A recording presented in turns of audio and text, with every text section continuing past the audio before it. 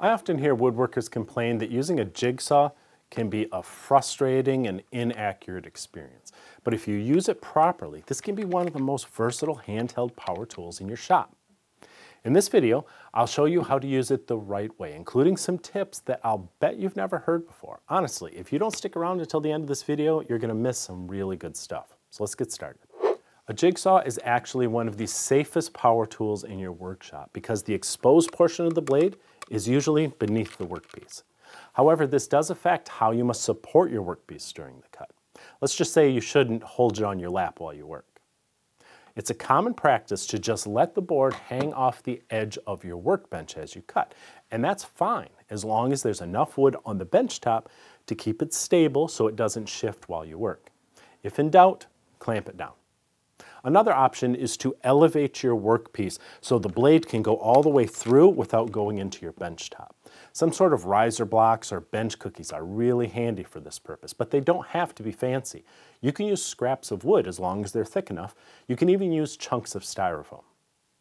Because the blade moves up and down rather than a circular motion, a jigsaw is unlikely to violently kick back out of a cut like a circular saw might, but it can bounce upward if you use poor technique. Perhaps the greatest danger comes at the end of the cut, when some folks just grow impatient and they try to withdraw the tool before it stops its reciprocating motion. The end of the blade can then catch on and damage the workpiece, or even a hand placed carelessly nearby. So let the tool fully stop before you remove it from your work. Finally, a jigsaw usually runs around 100 decibels. That's about 4 times louder than what's considered safe for unprotected ears. So wear hearing protection, wear your safety glasses, and if you're going to be sawing for more than a minute or two, you might even want to get a good dust mask. The term jigsaw can be a little confusing because it's been applied to different tools over time. When I was in 8th grade shop class, I was taught that this was a jigsaw and this was a saber saw. Technically, a jigsaw is any tool where the blade moves up and down in a reciprocating motion. So that means that this and this and this are all technically examples of jigsaws. Nowadays though, at least in the US, we commonly call this a scroll saw, this a reciprocating saw, and this a jigsaw. I like a jigsaw that has a variable speed mechanism so I can run it fast for softwoods, a little bit slower for hardwoods, and really slow for metals. Some saws have an orbital feature, which moves the blade slightly forward and back as it goes up and down. This produces a more aggressive cut that is certainly faster, especially in soft woods, as long as you don't mind some extra splintering along the edge. I also insist on a saw that has a quick release feature for fast, toolless blade changes. This usually means the saw requires T-shank blades as opposed to the older U-shanks, which often required an Allen key and a set screw to hold them in place. Honestly, I wouldn't give $1 for an old U-shank saw at a yard sale. Now, as far as the number of the teeth on the blade is concerned, generally the fewer the teeth, the faster the blade will cut, but the rougher the result may be. Now, faster cuts aren't just about saving time.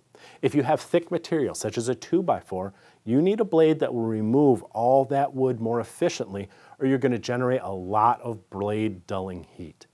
So I think something around 6 teeth per inch is best for thick materials. 10 teeth per inch I think is a good all-purpose blade if you cut mostly 3/4 inch stock, which is what most of us do. If you work with a lot of thin materials, 3/8, 1/4 inch, then you might look for something finer than 10 teeth per inch.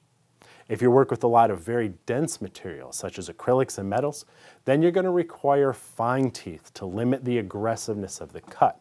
Around 24 teeth per inch is a good range for those materials.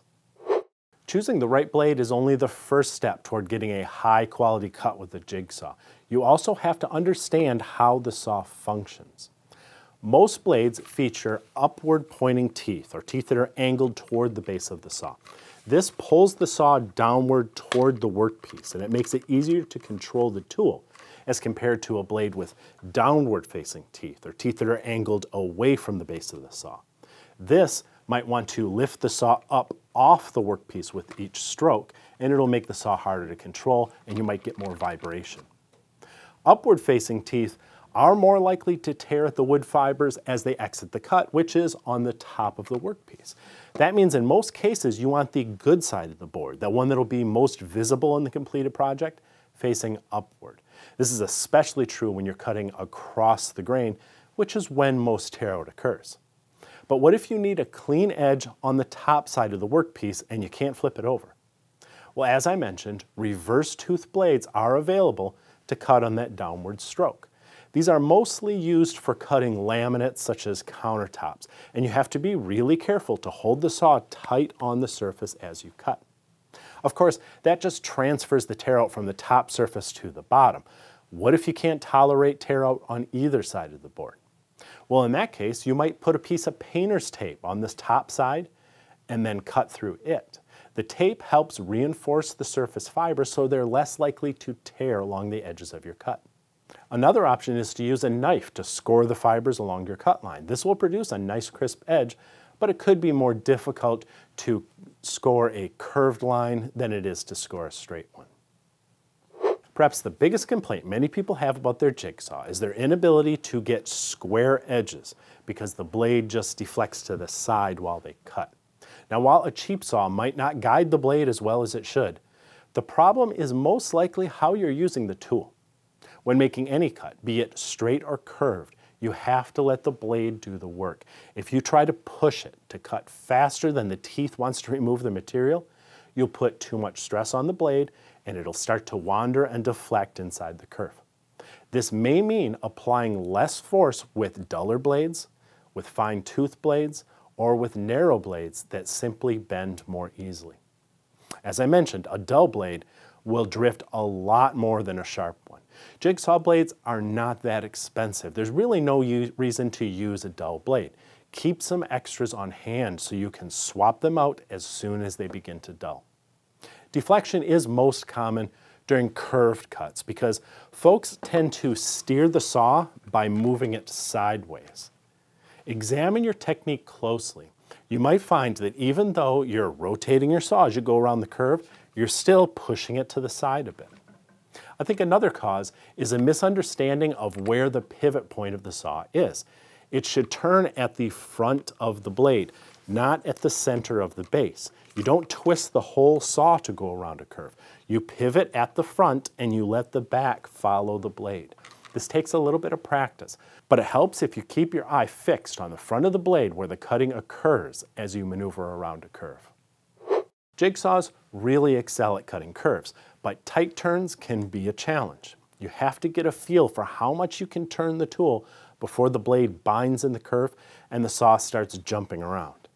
Often, this comes down to just maintaining forward progress. It's natural to slow the tool as you make a tight curve, but you can't completely stop. You have to move forward as you pivot or the blade will bind. It may help to put a little wax on the base of the saw. This will reduce friction and make it easier to turn the tool smoothly. The width of the blade can also limit the radius that your tool is capable of cutting. Narrower blades can cut tighter curves, but they can also flex more, so you have to be extra vigilant about deflection. Sometimes the best solution is to just make some relief cuts. These cuts allow material to fall away as you cut your curve. This gives the blade more room so it can cut a tighter radius than it might otherwise. One of the most common uses of a jigsaw is to make a cutout in the center of a workpiece. The most common method for starting this cut is to bore a hole that's a little bit larger than your blade. If you're cutting a circle, one hole may suffice. If you're cutting a square, you might bore a pair of holes at opposite corners. But that's not the only way to start a cut. You can actually skip the drill and plunge the saw itself.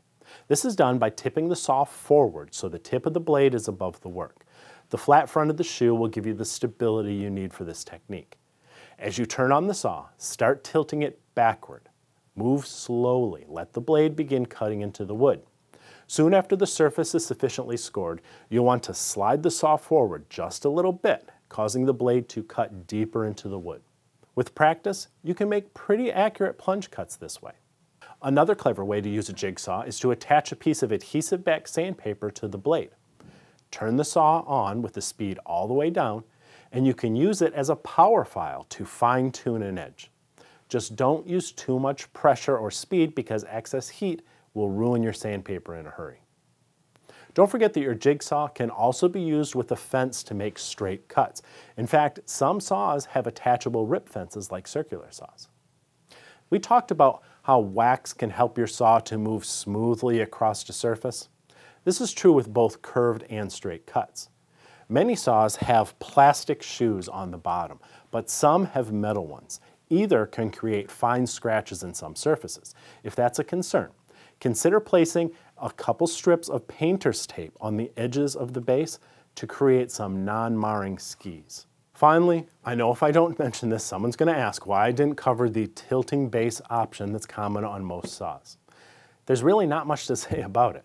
I think I've cut fewer than a handful of bevels with a jigsaw in my lifetime. It's just not my tool of choice for a precisely angled cut. But the option is there if you need it, and all the same rules apply. Choose the right blade, don't force the saw to cut faster than it wants to, and maintain forward movement as you pivot at the front of the tool. I hope this tutorial helps you get better results from your jigsaw, but I have one more interesting thing to share.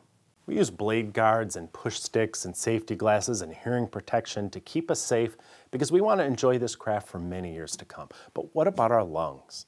I like Trend's stealth masks because they have bodies that fully seal on my face. This is important to me because a leaky mask is a useless mask. The original Stealth features a compact size, easily adjustable dual straps for a proper fit on your face, a downward-facing exhale valve that won't fog your glasses, and replaceable N100 filters. I switched to Trend Stealth masks for my dusty work a couple years ago because they offer the advanced protection of a larger canister respirator in a less cumbersome size that's comfortable to wear all day long. Check them out at the link below the video.